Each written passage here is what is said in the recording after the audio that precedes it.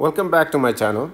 This is Rashid. Today I'm going to explain you another very important component of the entire clock structure. Okay, so I'm doing different videos and it's important that you watch my videos in a sequence. So this is entire, and I try to give a little bit of revision in every video so that you never know somebody new joins the channel and they don't know what I'm talking about. Okay, so overall this is the structure we are talking, and today's video is about this one. Okay, so in this example that I am using so far, clock arrives here. Now how clock arrives here, the structure between here to here, and the off chip and what happens within PLR divider and all that is topic for other videos. But in this one, I just assume clock arrives here. Physically, a clock arrives here. Okay, mean through a metal, some sort of connection, a wire is here. Okay, and clock is coming. So we have A, B, C, 3 clocks coming here, but I'm just using just one clock as an example. And the same discussion applies for other. And also I'm saying one partition, maybe a little bit of this partition, but the same discussion or same concept apply to other partitions. Got that? Okay, clock comes here. Now you have these one. I'm just using here how many 7 flip-flops. 1 2 3 4 5 6 7. But you know that this block could be like 20,000 flops, and they are all over the place. In this corner, this edge, inside, here. I've just picked these 7 as just to represent different locations within the block. Or this could be your entire die, and then your clock source is coming from here, and you're doing, it's a small chip, and you're doing a you need to do a clock distribution from that point to it. So depends on how you look at it. But let's look at from a partition point of view. One block point of view, and a decent size block. Hundreds, 20,000 flop, let's say. I think that's okay. So what do? We connect from here and there, and that was how much this was. This whole thing was, I think, 2,500 micron. So about 12,500 here. So maybe 1,000. That's 1,000 micron. So 1,000 micron you need connect from here to here, like 1 millimeter. So can you just connect this wire to here? What happens if you put that? Let's say I just connect a wire here on a certain metal, connect this one. I mean, not exactly like this straight, but it goes here and then connects here. But just wires. I just connect them wires to all the 7 ones. I forgot to connect this guy.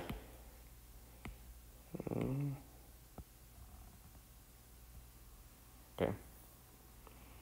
What happens, as you probably guessed, that if let's say clock comes here, and our clock is let's say ideal clock.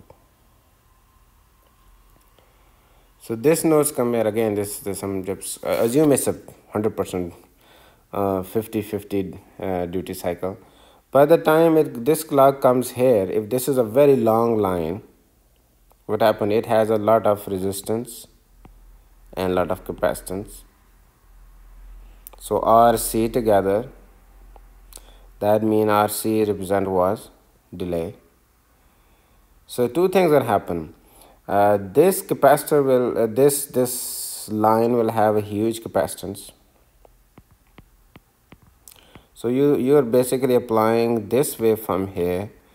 There is a lot of resistance. This node, if this is very high capacitance, this node will start charging. This represents this load here. That's I'm representing here, even though this is distributed. This signal will become like, it will take a lot of time charging.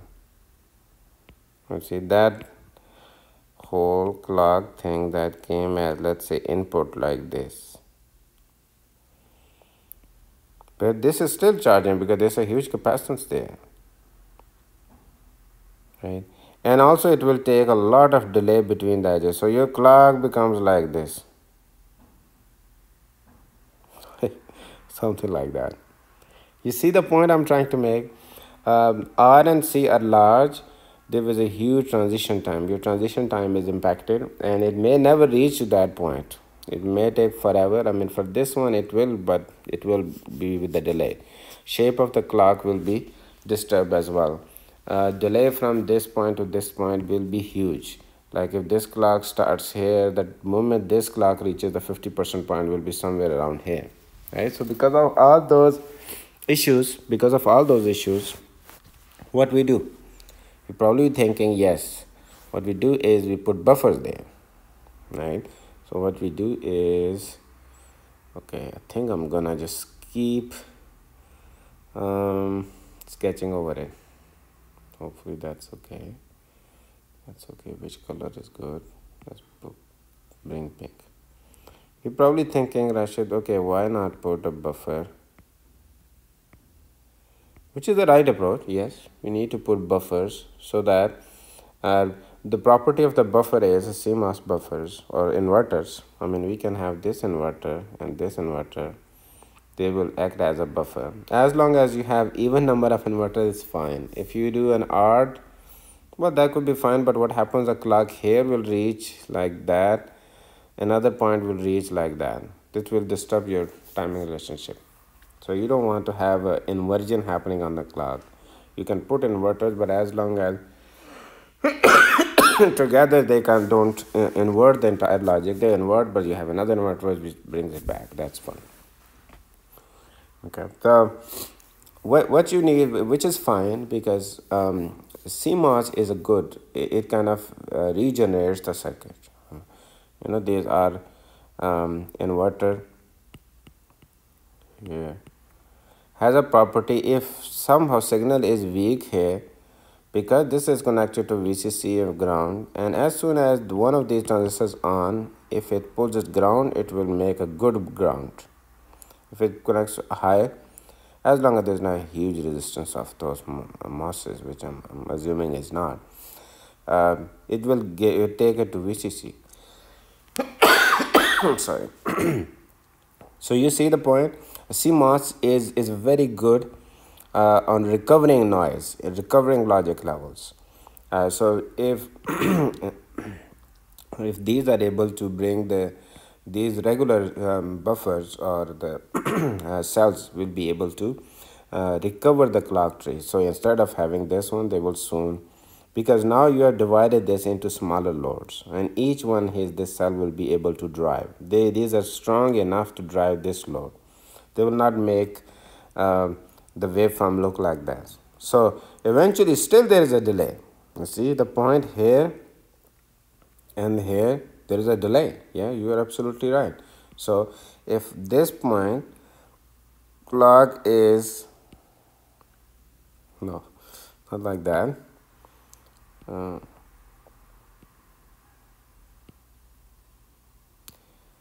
If at this point, sorry, I'm trying to draw better.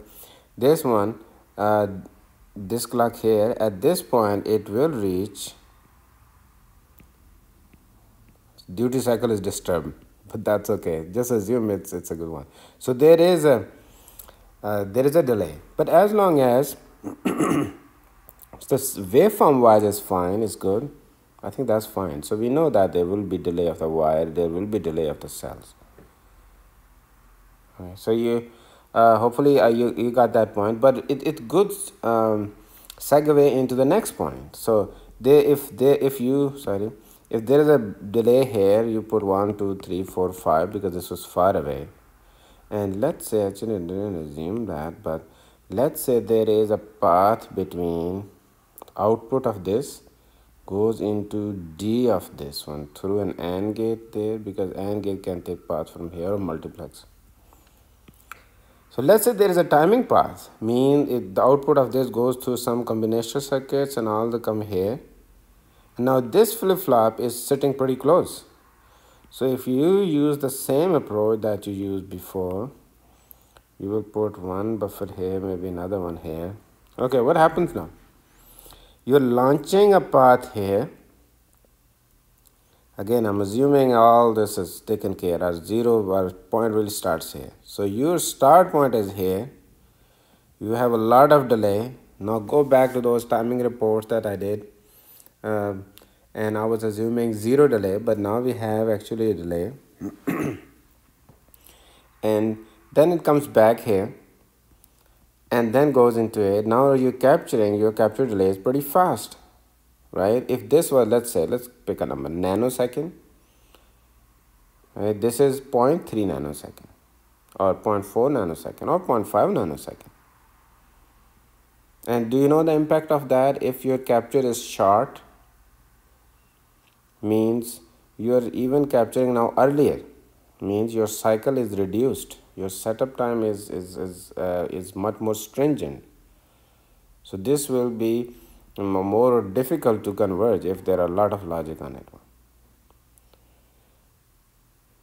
So what we want, the conclusion here is, what we want is, yes, we want to put buffers here, we want to put a buffer tree on it, but we also want to have a balanced one. We want to have whatever delay the longest one had, because we cannot shorten it. I mean, we have to put these buffer to ensure that transition times are valid, right? But once we did that, whatever, let's say it's 1 nanosecond, we also want this point to be 1 nanosecond. Now here comes latency, right? Sorry, I'm drawing so much stuff here. So so latency is an important thing. Latency or clock delay to each endpoint. I mean, ideally we want to have, for example, there is no, according to this picture, there's no timing path between this and this, right? So even this one is a higher delay, this one is short delay, not a problem. They don't have a timing path. But this one has a timing path, this one. And this one has a timing path, this one. So in order to balance this one, you have to balance this one. This one is not directed to this one, but when you make this 1 nanosecond, this is 5.5 nanosecond. This is not good, so you made 1 nanosecond. So generally, if you try to do it where path is valid or not, it can take a lot of time. It can, maybe some valid paths, some paths were valid now, maybe in future RTL they become. So all that is much easier to say that, okay, I'm gonna do, so my longest of 1 nanosecond, I'm gonna do even the shorter 1 nanosecond. Here, how you will do 1 nanosecond, right? So the tool might have to, or you might have to, I mean, all this tool takes care of it, by the way. You don't have to do this manually. But what can happen is tool might take it a little bit. I mean, not like as bad as I drew, but something like that. So overall, buffers are 1, 2, 3, 4, 5. 1, 2, 3, 4, 5, and some sort of delay matches to this branch. So what it means is tool is now balancing latency to every endpoint. And what with a balancing is a skew. When the latency difference between this point, let's call it L1, and the highest, let's say this was all max,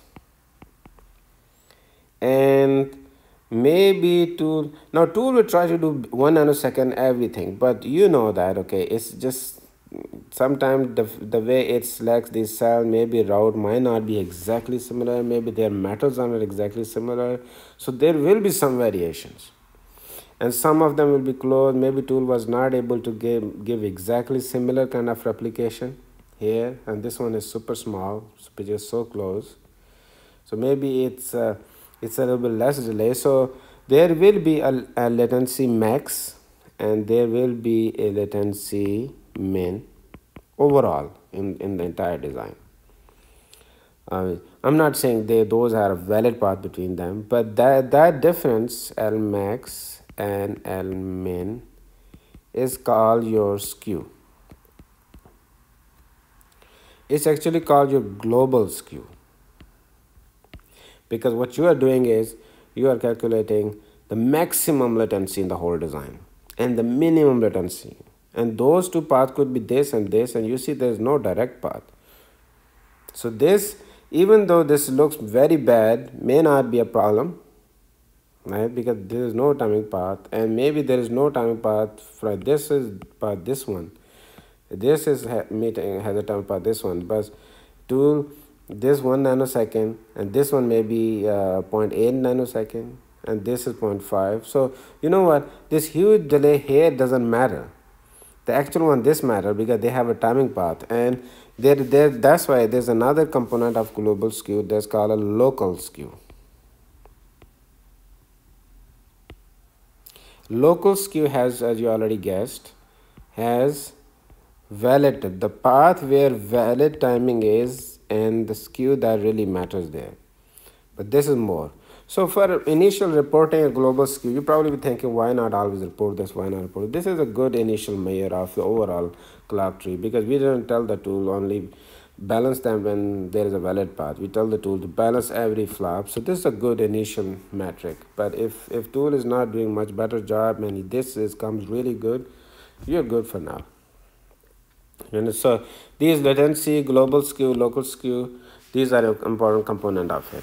But you probably, how tool builds this tree in the middle.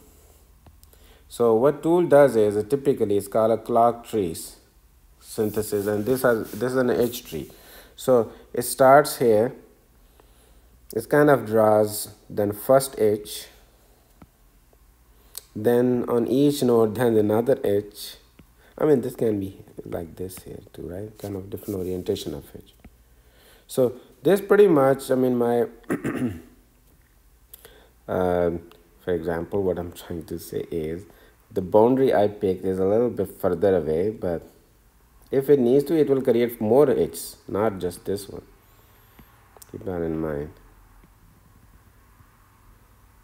It now will contain connection. For example, a flop here, flop here, flop here, flop here, or flop here will connect to this one, flop here will connect to this one, flop. So any flops in this region will be connected to this node, any flops here will be disconnected to this one, any flops here will be connected to this one. So this is where the final connection is made. So you see kind of, if you look at this, then it will put cells across each. Anyway, I think maybe it makes sense to stop the video here. I will restart from this picture in the next video. And there are important concepts there. Otherwise, this video will be too long. All right. Thank you so much for watching. See you in the next video. Bye.